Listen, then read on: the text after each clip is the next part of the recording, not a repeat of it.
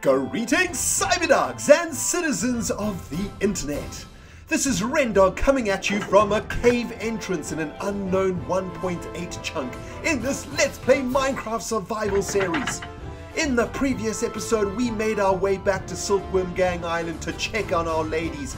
And in this episode, my friends, we are going to be venturing deep into the butthole of this cave to find some iron, some gold, some emeralds, some diamonds, and some freaking lapis. This is an Iron Man adventure, my friends, and it is gonna be freaking sweet. I hope you got a tasty ass beverage and some crunchy ass snacks, my friends. Let's play some Minecraft Survival. All right, my friends, give me 1 second to sip on my tea, man. This is what I'd like to call the calm before the storm. Right now, we're kind of stuck between, literally stuck between a rock and a hard place. Out there is nighttime. And we don't know where we are, so we don't want to go out there. And in this direction is a freaking unknown cave. And there's probably death waiting for us in this cave. Because the last time we went on an adventure together, things didn't go too well. One could say that I failed miserably. And if one said that, I would have to accept it, and I probably wouldn't argue with you. Because the reality of the situation is, the last adventure we went on, I lost all of our sweet ass enchanted gear. So I'm quite, how do we say, nervous about this particular adventure. Although we don't really have much to lose in the form of gear. The only thing that I could possibly lose on this particular adventure, Cyberdogs, is my pride. I've already lost that once in this freaking season already, man. And I don't really want to do it again. I'm still recovering, man. My ego is still recovering from trapping my own self inside of an ocean temple. Let me pause while I facepalm. Welcome to today's Let's Play Minecraft Survival series with me, RENDOG. And let me tell you, my friends, I am in an adventurous mood today, man. It has been a long ass time since we went on an adventure because we have been spending a ton of time in Mole City working on the Mole Bazaar. And the Mole Bazaar is starting to look freaking sweet, but unfortunately, it's not finished yet. And double unfortunately, I've been spending many hours working on that thing, and I need to release my brain from the work. I need to go exploring. Hello, Batty! It has been a long time since I saw your cute little butthole, man. Where have you been? Oh yeah, I killed you in the last adventure. That's my bad. That's my bad. I see you've forgiven me, though. Batsy's like a pet dog, man. You know, like if you smack a dog with a rolled up newspaper, he always comes back to you and always loves you. That's what Batty's like. I've incinerated her ass so many freaking times in this series of Minecraft Survival. It's unspeakable. I'm sorry about each and every one of your deaths, Batty. Always come back to me, man. Oh, man. But guys, in this particular adventure, I am super excited because I want to collect some of the Minecraft materials that we need to continue in this Let's Play Minecraft Survival series. Namely, I am looking for some of the standard items that we are sort of running dry on. And that includes irons. We are pretty much running almost out of irons. I've used a lot of iron to make a whole bunch of fences. And I also need a butt ton of iron for a new project that I'm going to be doing in Mole City.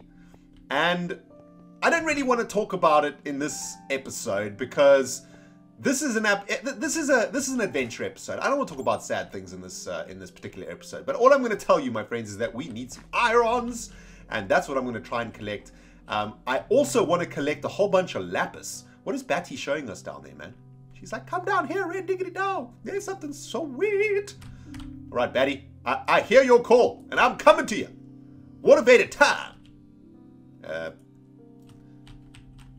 There we go, sweet. Oh man, motivated action. I've still got the skills. Batty, there ain't nothing here. Also, why are there no mobs spawning? I'm confused. Confused and nervous, too. Calm before the storm, people. I'm telling you, dudes. I've been on enough of these adventures to know when jazz is about to get freaking ugly. And Wow, that was a big ass sound. There is a massive cave pretty close to us here. Now, we also need to find some diamonds. Speaking about freaking sweet loots, we need to discover some diamonds because we need to make a whole new set of diamond armor, and we need to make a whole new set of diamond tools. Oh, there's a mine shaft down there, sweet. Oh man, awesome. All right, this is perfect, people. This is exactly what I was looking for. A nice little like mine shaft to explore, or a really deep cavern, and it looks like we've got both. And there is some lapis, sweet. And I'm still kind of wondering what the jazz is going down about the no spawns. It's kind of confusing me, man. We've got Batty, but Batty is definitely not a spawn. But I don't even hear the sound of any skelebutts or any zombies or even slimes or anything. I don't know what is happening here, man. But you know what? I'm not going to complain. Oh, there's some gold. Sweet. And we actually need a butt ton of gold, guys, because we haven't added a block of gold to Granny Dog's monument in a long-ass time. For those of you guys who are new subscribers to the RENDOG channel, firstly, I'm kind of angry with your asses. And you see this little bit of iron ore right here. You just cast your eyeballs on this block of iron ore. Do you see how jagged it is? Do you have any idea how spiky and sharp this jaggedy ass of iron ore is? Any idea? Well, it's coming straight for your freaking butt crack if you do not watch season 1, 2, and 3. Ah, thank you. Oh, man. But we need a whole butt ton of gold, guys, because in season, I believe it was season 2, I built a monument in honor of my grandmama dog who passed away. And over the last 200 episodes or so, or for however long we've been playing Minecraft, I have been collecting gold and adding blocks to that monument in her honor. So we need a butt ton of gold, man, because I pretty much use all of our gold just for that. And we used a little bit of gold to make Beatrice, the butler. Beatrice actually used to be a zombie. We cured her. We cured her infected ass. And now she's the butler of Rentopia, or of the Molehill Castle, which is pretty sweet. And I just heard the sound of a zombie. So the calm I was talking about is now officially over. And I'm ready. I'm ready for action, okay, people? I am ready for action. I got this janky-ass iron sword. Janky-ass iron sword. Check it out. It's got sharpness 1. It's going to do a bit of damage. But I'm pretty sure that this is going to be a pretty tough adventure, man. An emerald! Sweet. Man, it's times like this that I miss Claw so much. We had a sweet-ass pickaxe, man, called Claw, that had looting. Or fortune, I think it was. And would, like, double up the loot that we discovered. Oh, man. I don't want to talk about it, okay? It hurts my soul. I think I want to hang around this mine shaft, though. Try and find some sweet-ass jazz. Now, guys, I've been reading the comments of the previous episode with some interest. And it's been awesome, man. Because we went back to Silkworm Gang Island in the last episode. And a ton of you guys got all reminiscent up in here, man. You guys were like, oh, man, I remember the stories that you used to tell about the Silkworm Gang in season 1. And they were so awesome. Tell us more, bro. Tell us more about the Silkworm Gang. And I thought, you know what, guys? I need to talk about the Silkworm Gang a little bit because there's a butt ton of you new cyberdogs out there who don't even know what the Silkworm Gang is. If you guys are subscribers like in 2015 and 2014, you don't know what the freaking Silkworm Gang is. And you are a RENDOG video noob. I mean, I don't want to be rude, but it's true, man. You're a freaking RENDOG video noob. And I need to enlighten your asses into what the Silkworm Gang is all about. So what I thought I would do in this video, guys, while we collect some sweet-ass loots, is talk a little bit about the Silkworm Gang, go over a little brief history of the Silkworm Gang, and I was thinking about what I wanted to tell you guys. I wanted to tell you guys a brand new story about the Silkworm Gang.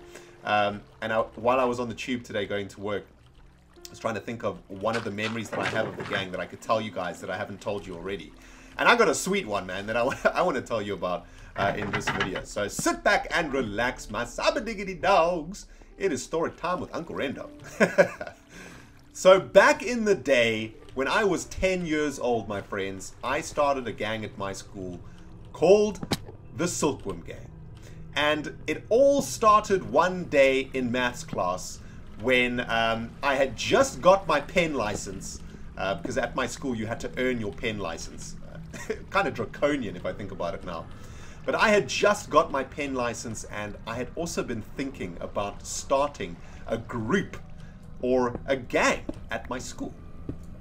And what I did, one of the first things that I did with this pen that I had earned from my teacher, was I decided to start a gang called the Silkworm Gang. And what I did was, on a piece of paper, while I was in maths class, I wrote on this piece of paper, I wrote something like, if you want to join my gang, put your name down here. Oh man. It was an ambitious shout, to be fair. I mean, I just assumed that people would join my gang, right? I mean, people were going to join the gang. Anyway, I wrote this on a piece of paper in maths class, and I left it on my desk. And as I was about to leave the class, I said, hey everybody, if you want to join my gang, stick your name on this piece of paper. And then I ran out of the class because I was so embarrassed, man. I didn't want to be there. I didn't want to be the butthole in the class when no one actually put their name down. Imagine what a butt I would have looked like, man. And I left the class, and when I came back, there were names on the freaking list. And I was so stoked because my dream of starting a gang was coming true. And I picked up a couple of members, which was sweet. And one of the first things that we needed to do was find a fort, right? And the reason that I was so inspired to make this gang, because at the time, oh, there are some more goals, sweet. At the time, I was reading The Secret Seven, which is like an old school story about like a gang of kids. And this is what inspired me to make this Silkworm gang, right? And once I had collected a few of these members from the piece of paper, at the end of a class, it might have been the same day, it might have been the next day, I said, come on guys, let's go and find ourselves a sweet ass fort for our gang. Because every gang needs a sweet fort, right? And we went exploring. I think we went exploring after school while we were waiting for our parents to come pick us up. At my school, like, if you had sport, then you would go play sport after class. Or if you didn't have sport, you would just like hang around. You'd like play on the fields with your friends, or go to the cricket nets, or like just do whatever you want. It was pretty sweet actually. And you'd usually have like half an hour to 45 minutes to just jam if you wanted to, you know, to just like do whatever you wanted. There is an emerald. And the newly formed Silkworm gang and I went on a mission to find a fort. And we went past the tennis courts at the back of my school on our hunt for a fort somewhere. We were just looking for anything that sort of resembled a fort. An abandoned building would do. You know, like an old like tree house would be ideal. Anything like that, like anything where we could sort of hang out at lunchtime every day as a gang.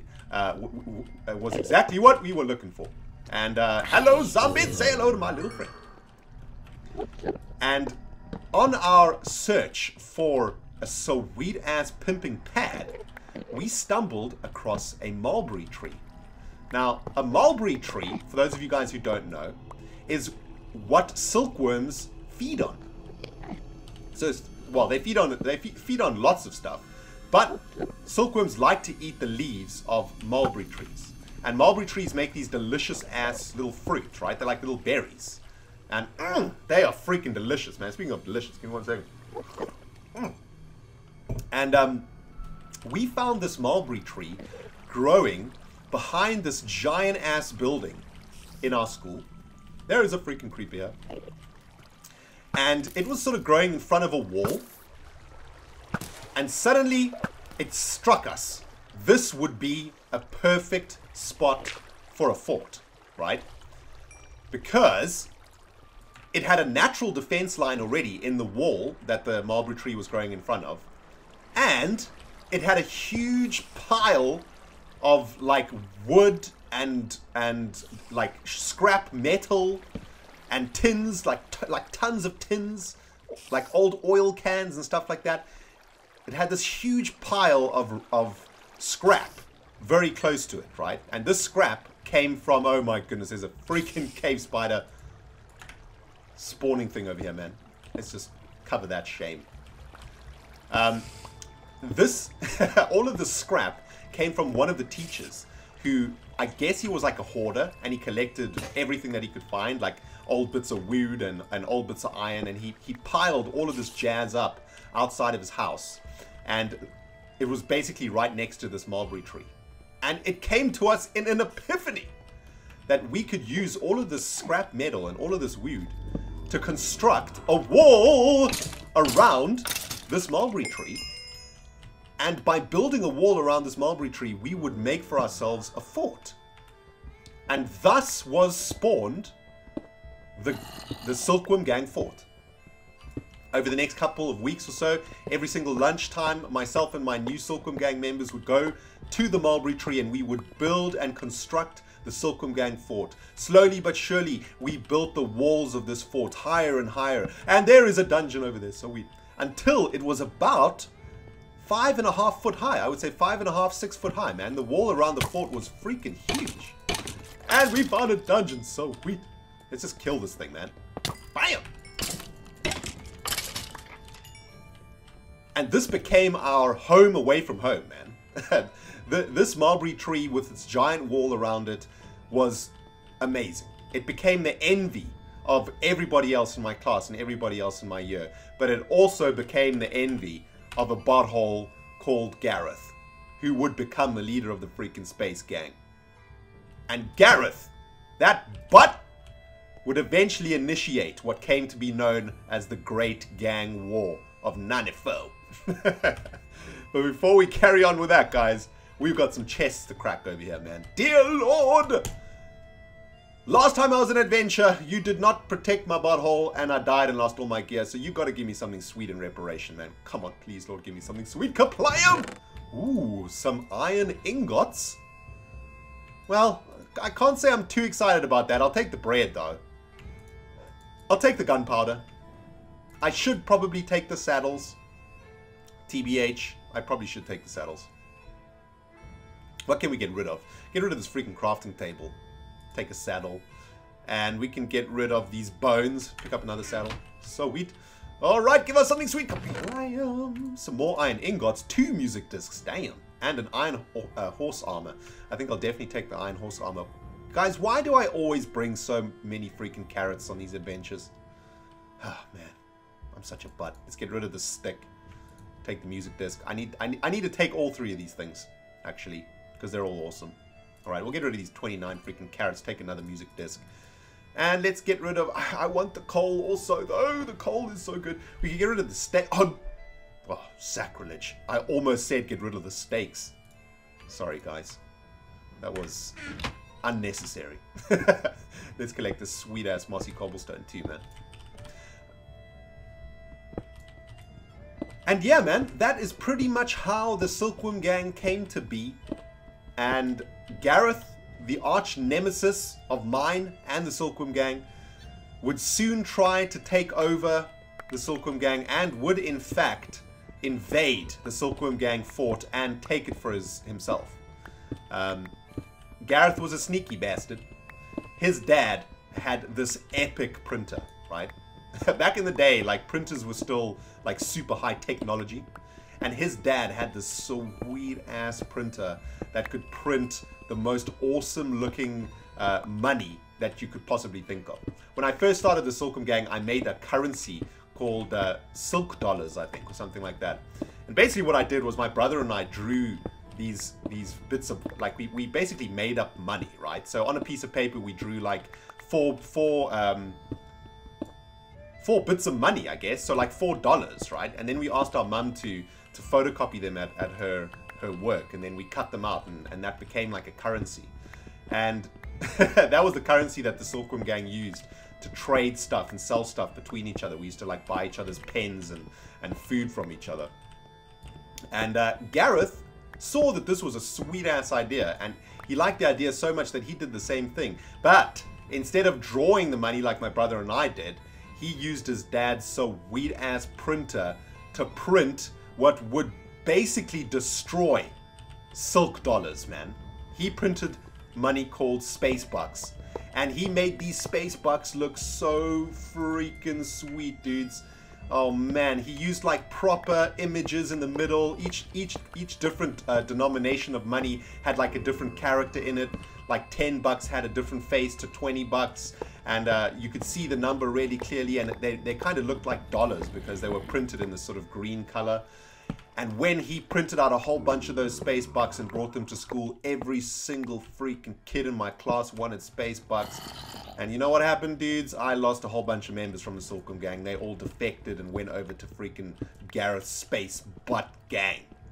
And the space fort, which was the space gang's hideout, was basically on the other side of that wall that I was telling you about, right? So where the mulberry tree was growing, on the other side of the wall, in front of which the mulberry tree was growing, was the space fort, or the space gang's fort. So our forts were really, really close together, and which meant that it was war was basically imminent, right?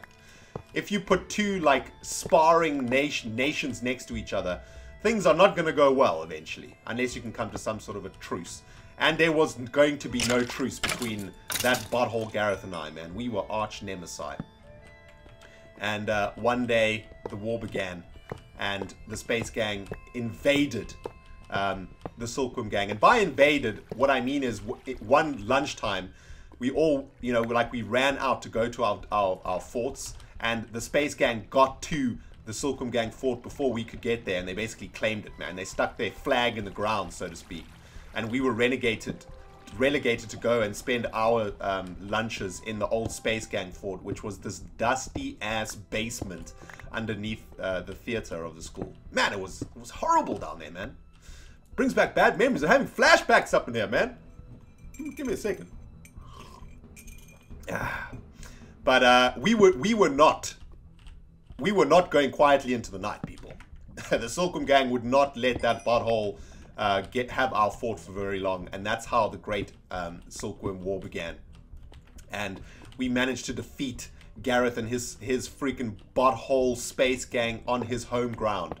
We got them to invade the old space fort, which we had now fortified with traps and like tripwires and a whole bunch of sweet jazz. And we ambushed those buttholes in the Space Gang's old fort. We taunted them to come in, and as they came in, they triggered all of these traps that we had built. They hit tripwires, which dropped bags of mud on top of their heads. We unleashed a furious barrage of dust bombs and water balloons, and man, we absolutely annihilated those freaking buttholes on that day.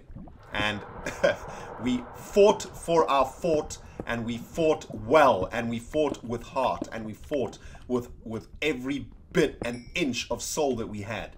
And the Silkworm Gang won back its fort in the great gang battle of 94. And after that great war between the two, arguably the two greatest gangs that were ever in that school, a kind of iron curtain, if you will, settled across the school. And even though we were enemies, we had more respect for each other after that battle. And I think it's because that battle was like one of the funnest things that any of us had ever done. And there is a cave spider coming for my ass! And when humans share in, like, tragedy, for example, or happiness of any kind, it brings them closer together, right? And I think because all of us shared in this joyous occasion that was the great gang war, we kind of felt closer to each other. And we gave up the Space Gang fort. We gave it back to Gareth and his buttholes. We were like, guys, we're not going to hold this as reparations against you, and here are some lapis. You can have your fort back, no stress. Let's enter a period of peace. And that's what happened. And the next few weeks were joyous and peaceful. And space bucks were traded across the border. And when I say across the border, I mean across the wall. We were buying stuff from each other across the wall, like buying each other's sandwiches and chocolates and juices and stuff from each other. It was a joyous time, man. It was a joyous time for both of our gangs. But inevitably, those kind of times don't last, man. And inevitably things would go sour once again. And that, my friends, is the next part of the Silkworm Gang tale.